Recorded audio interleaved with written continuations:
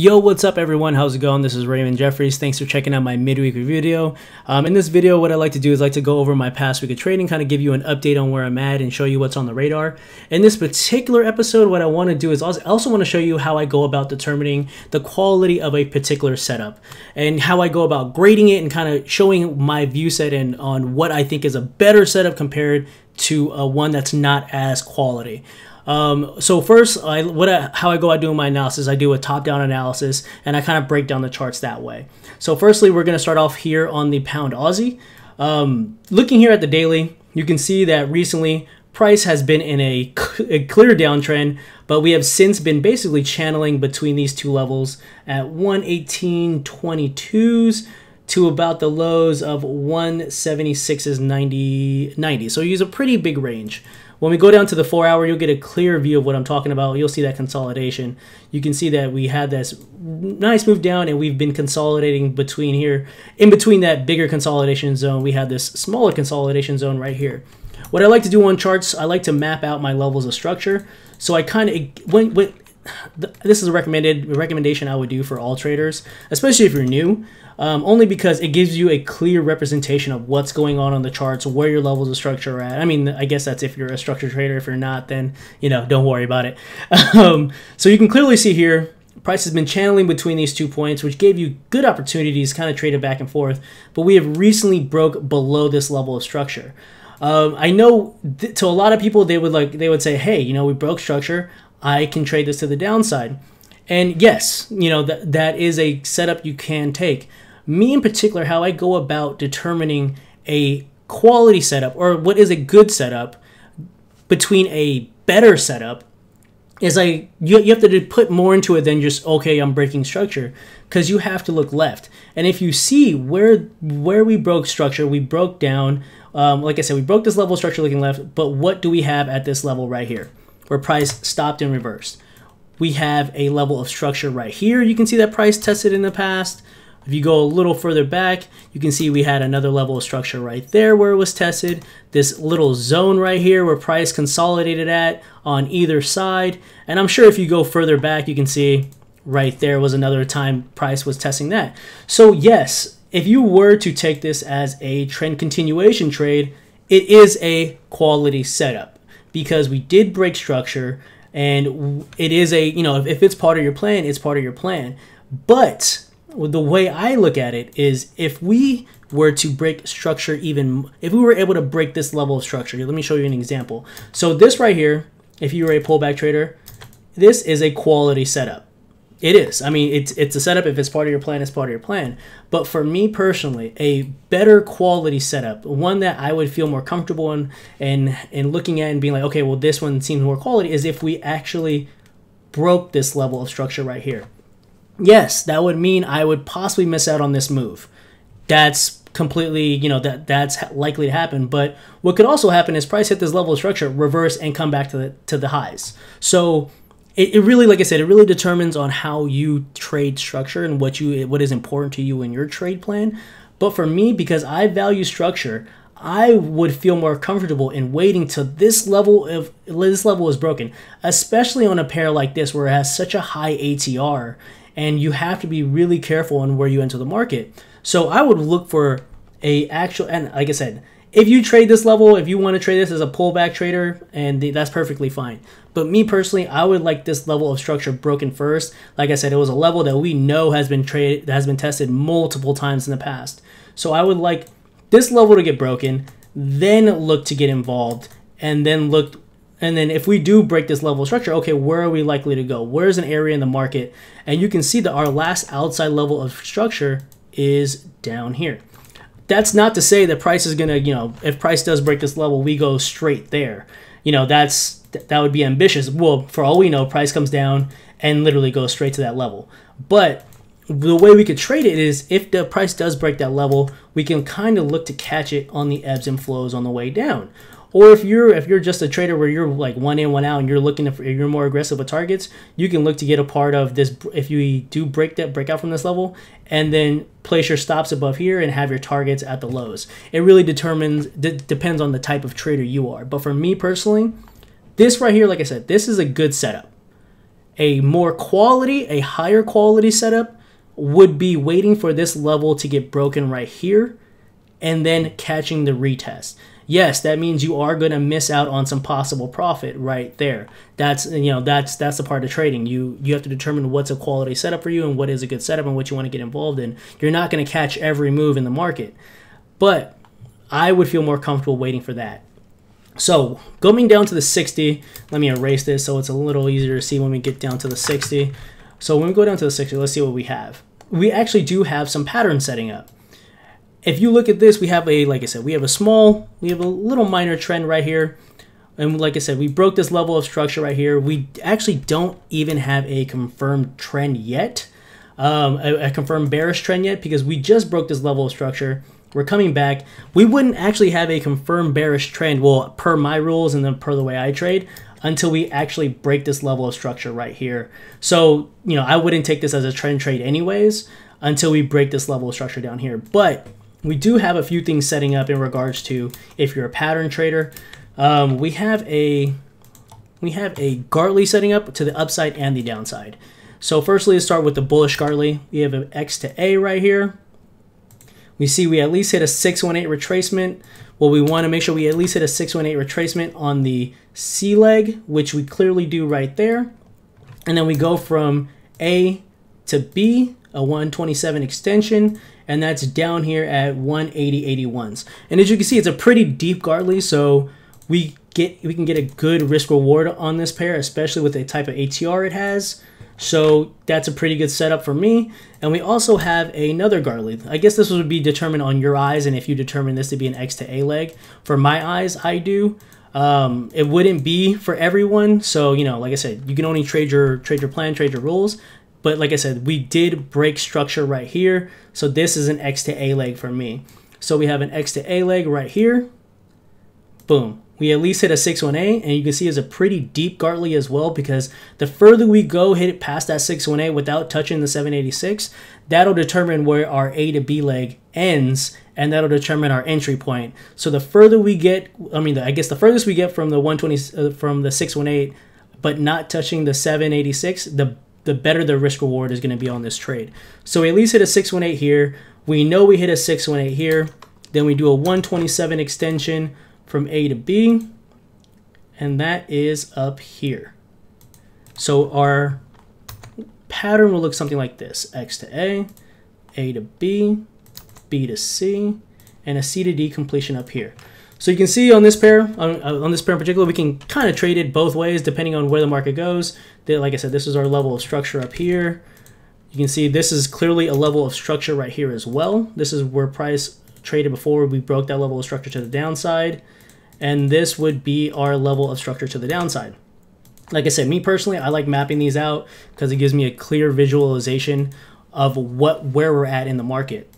Yeah, like I said, I would, if I was to take this as a trend continuation trade, I would feel more comfortable in breaking this level of structure down here and then playing it for a retest. Like I said, for me, that's a higher quality setup compared to getting a part of some trend continuation trade right now to the downside, because we did break structure on that higher time frame.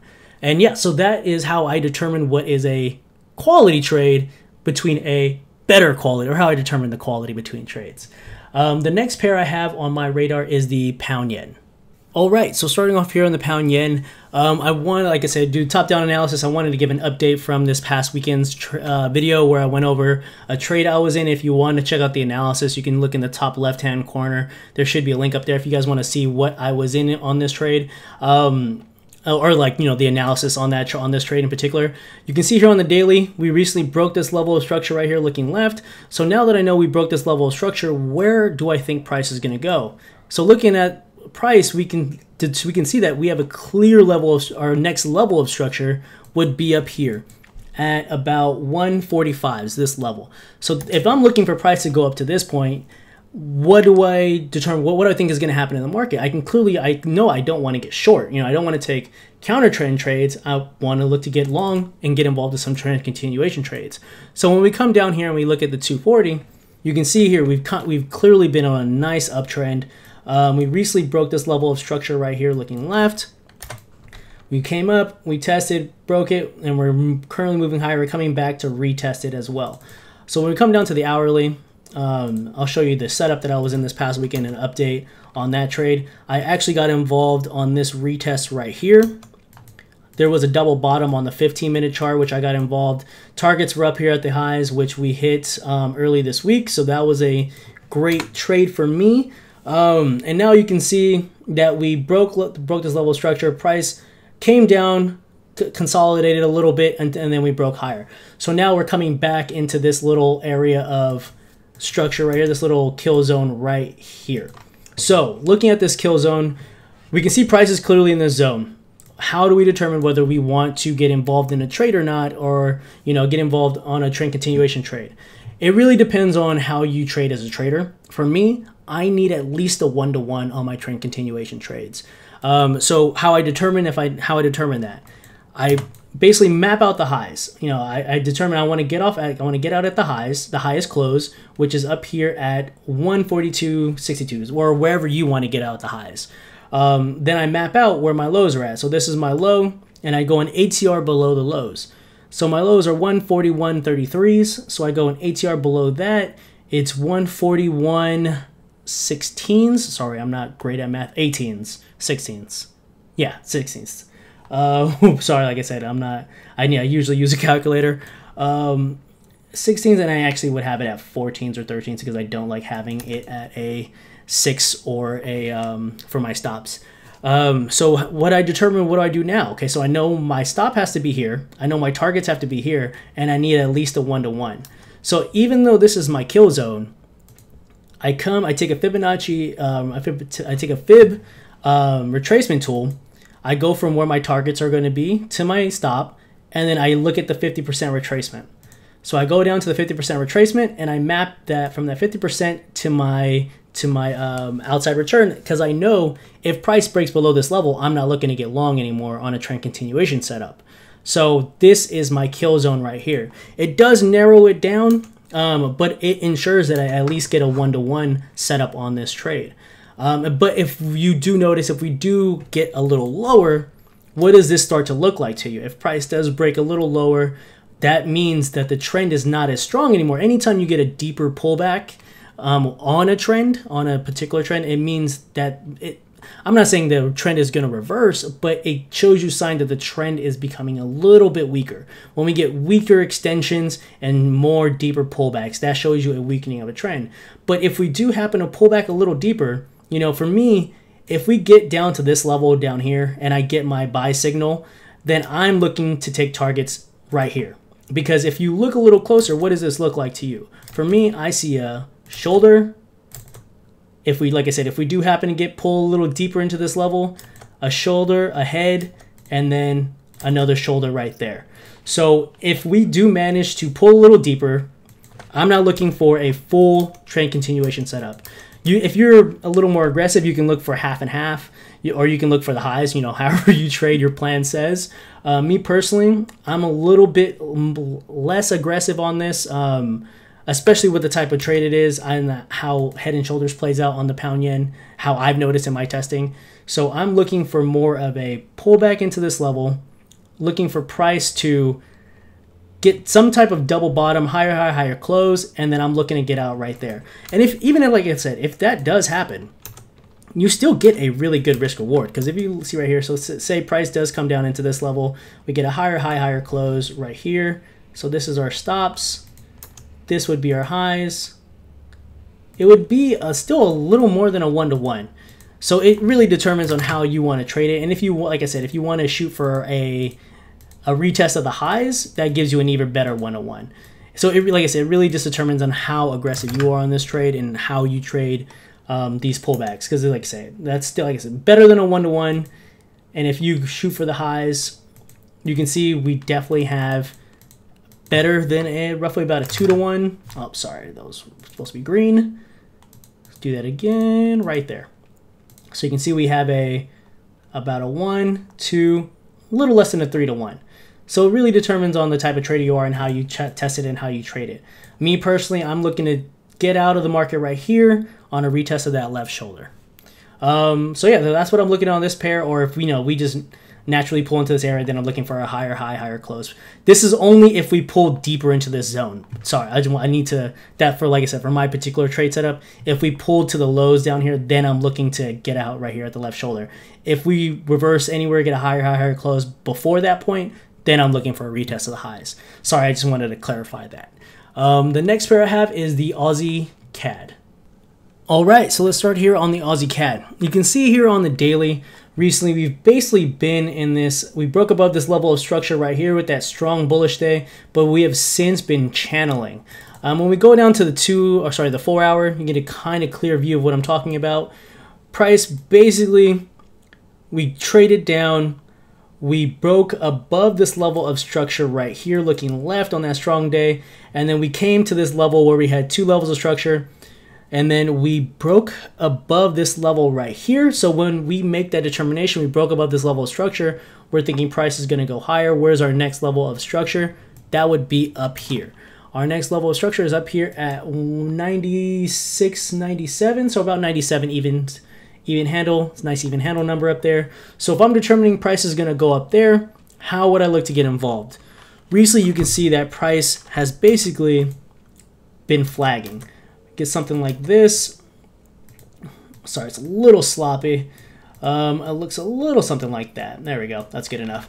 You get the idea. Price has basically been consolidating, so we're kind of waiting for price to either break up or break down at this point.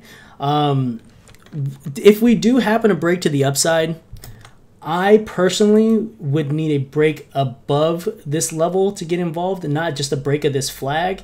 I would need a break above the highs right here, and then I would look for some type of pullback higher. That could happen, any day now, depending on where price breaks out from. But that would be how I would play this if I was playing it for a break to the upside. I would need a break above that level, some type of pullback into the zone, an area where I can put stops and get a good risk reward on this trade, and then play it for a retest of the highs. That might be kind of limited because the type of targets you may get on that, I guess it depends on the type of trader you are. Me, I can't trade. I wouldn't take targets past this point. So my targets would have to be here. So this is my area of profit right here, a retest of the highs. So if that's my area of profit, and we break this level right here, I would need some type, like I said, I would need some type of breakout, a kind of a deeper pullback into this zone. So that gives me a decent place to place my stops, ATR based stops below the lows. And then that, like I said, if that happens, then that would give me a pretty decent risk reward if I was to play for a retest of the highs. Say if I got in somewhere at this point, and I'm looking for a retest of the highs up here at 97s, something like that, right here, then that would give me a little less than a 2 to 1, about 1.5 to 1, which is not bad for a trend continuation setup. And if you are looking for extended targets, you can get a way better risk reward than that. But me personally, this is the furthest I would look to take targets. So that's what I'm looking at for this pair. And if we do break to the downside, I mean, like I said, it doesn't mean just because we're flagging, we're consolidating, doesn't mean we have to break to the upside. I'm predicting a breakout to the upside because we broke this level of structure, but that does not mean it's going to happen. So if we do happen to break to the downside, how would I look to get involved? Say price came down, this is on the 60-minute chart, get a kind of clear view right here. We're basically channeling like this. Say if price did come, broke down, then I would just look for a retest here. Look for a retest and then play it for a move lower. And then the level I would look to get tested if we broke level is this level of structure right here down at 95.40s. There's not a lot of space. I mean, there's pretty decent, about 60 pips. So on the hourly time frame. So it could be a day trading time frame for you or something like that. But that would be the next area I would be looking for any type of targets. If you're a little bit more conservative, you can look for up here around 95.60s. That would be a safer location for targets, but like I said, it depends on the type of trader you are. The last pair I have is the dollar yen. All right, so starting off here on the dollar yen, doing our top-down analysis, you can see here on the daily, we've basically really been trading in this tight consolidation zone right here between here in between here. Basically, price has been consolidating and even in a tighter zone between 107s and 105.25. So we get a clear view when we go down to the 4 hour. When we go down to the 4 hour, you can see here, this is that zone I was talking about between 107s and 105.25s, or a little bit shorter than that. So like I said, what I like to do, map out my areas of structure. I know this is an area of structure up here, and I know this is a level of structure down here. And until we can break one of these places, I know that we're in consolidation. And like I said, we have another level of structure down here. I just want to map out just because I am weird and I like to map these things out. So we know we're in this level, in this consolidation. So what am I looking for in consolidation? Am I looking for trend continuation setups? I know that when I'm in consolidation, I'm looking for patterns and I'm looking for counter trend setups at structure. So when we come down to the hourly, we have a bat pattern setting up for my eye. We have an X to A that looks something like this. X to A, we hit a 50% retracement here. We at least hit a 382 retracement on this B leg. And as a matter of fact, I'll show you just because it's good to map these things out. You can see right here, we hit that 50%. So we at least hit a 382. And then our decompletion is a 886 of our X to A.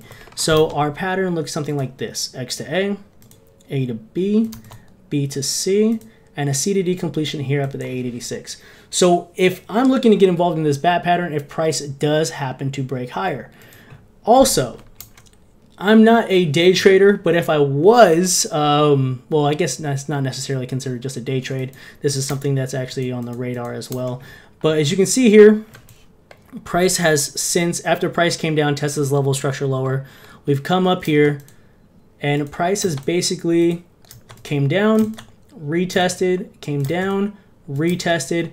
I'm looking for some type of either retracement right here and then a breakout and above. If we get that breakout and above, I'm looking for some type of retest and then playing it for a move higher. If you're a little more conservative, you can look for a move up to here around 106.50s. It's a good about 40 to 50 pips of profit in here if you can get involved in this pullback. Or if you're more of a breakout trader, you can get involved in the breakout up here with your stops below this level right here. Sorry, I'm gonna muck up this chart. You can get your stops somewhere. If you, like I said, if you're more of a breakout trader, you can get your stops below here, targets up here. And then that risk reward, if you, like I said, if you get involved in that breakout, looks something like this. Like that. Let me make sure it's because I want to make sure it's a nice ATR stop. Let's see, ATRs are 11. So 11 between 84 is 40, 70, 84, 74s. Oh, so right about there, yeah. So right about 74s right there. So this is what the risk reward would look like if you were a breakout trader and if you were looking at, if like I said, if you were more conservative with your targets. It will look something like this. And if you were more aggressive with your targets and you were looking for price to test the highs, you can see that that gives you a way better risk reward. It really just determines on how you want to take your targets. That's at least a 2-to-1. Down here, like I said, if you're more conservative, looking to get out of this level of structure right here, looking left, which you can see was tested here, here, and here.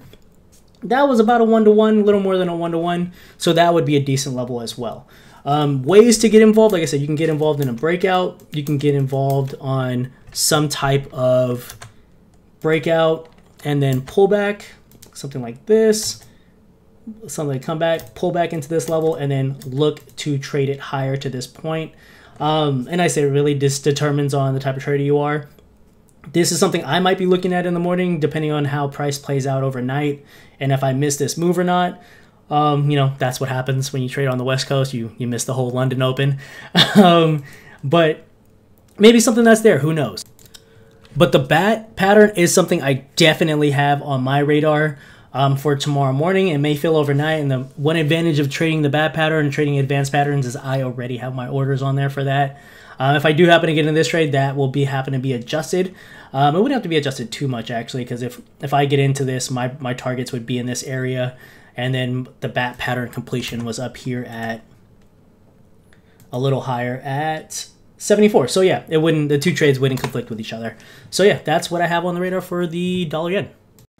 I hope this this midweek review video was helpful to someone out there. To, like I said, not only showing you guys what I have on the radar, but how I go about, you know, doing my analysis, how I pick out better opportunities from good opportunities, or how just the quality of the trade, and you know, how I incorporate structure and just looking at different things that I have on the radar.